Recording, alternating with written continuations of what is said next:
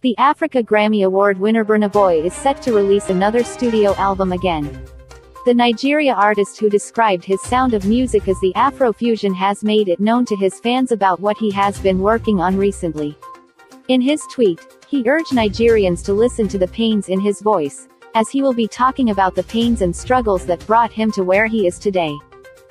In his words, and I quote, "I need you to listen to the pain in my voice, the pain of an outsider, forever marked by my skills, the past and the place I come from.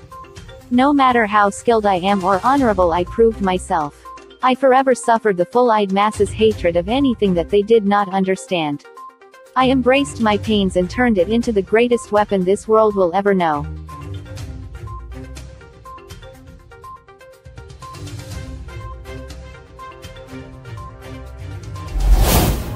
A woman believed to be a Ghanaian woman was filmed putting a live snake in her husband's casket before his body was committed to Mother Earth.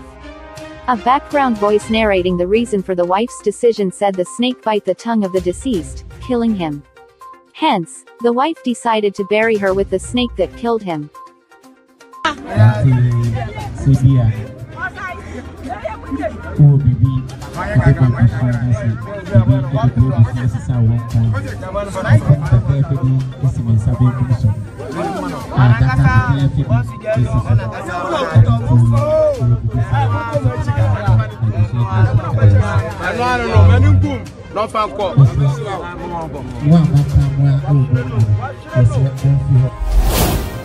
Singer Davido's daughter, a maid, takes delivery of a Range Rover as an early birthday present.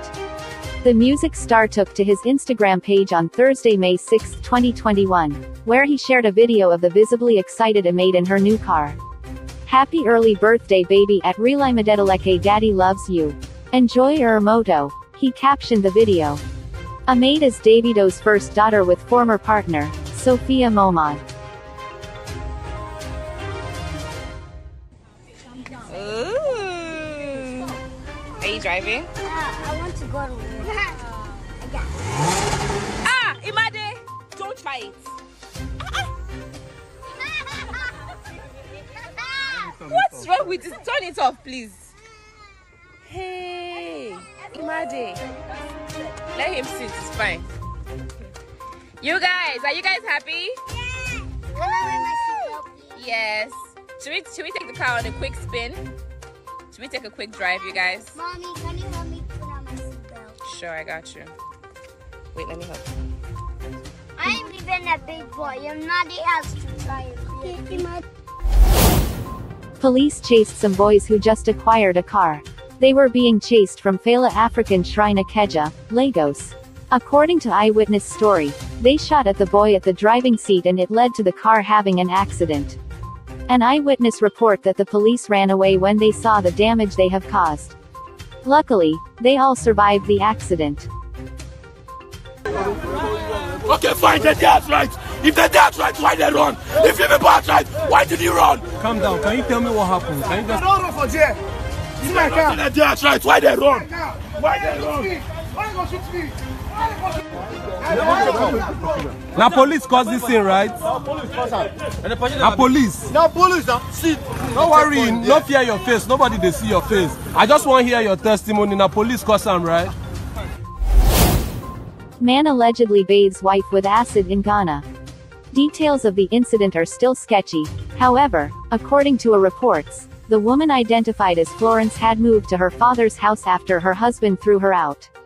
The suspect later went to meet his father-in-law in guise of asking for forgiveness but sneaked into the bathroom where his estranged wife was bathing and poured acid on her. "You made it clear you don't love her. You throw her out. She moves to her daddy's house. You go to the daddy to beg for forgiveness only to enter into the bathroom where your wife is bathing to pour acid on her. Thank God the police has swiftly arrested him. This is so inhuman," Crime Check TV Ghana wrote on Facebook. Pastor Enoch Adeboye, the General Overseer of the Redeemed Christian Church of God (RCCG), has lost his son, Adeboye. Pastor Adeboye, who is one of the sons of Pastor Adeboye, died at the age of 42. He would have turned 43 next month, June 9, 2021. According to reports, Pastor Adeboye officiated service on Sunday, May 2nd, and showed no sign of being ill. He died in his sleep on Tuesday, May 4th, in Iket, Akwa Ibom State, where he was based with his family. According to an unconfirmed report, he retired to his bedroom on Tuesday and asked not to be disturbed. When his wife Temiloluwa Adeboye noticed her husband's unusual sleeping hours and could not reach him on phone, she raised alarm and he was discovered dead. Pastors in the church were called to pray for him, all to no avail. The younger Adeboye was neither sick nor on medication when the tragic incident happened.